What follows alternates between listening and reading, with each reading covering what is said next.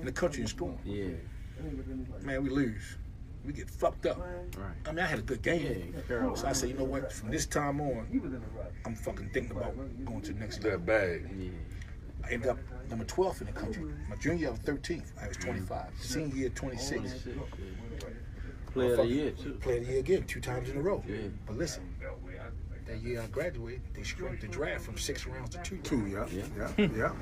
Reader's Digest had me. To play with the older guys, the most older guys, and retired. They don't play no more. So I think growing up back when I was growing up was very important because I learned the game. I learned the game from older guys.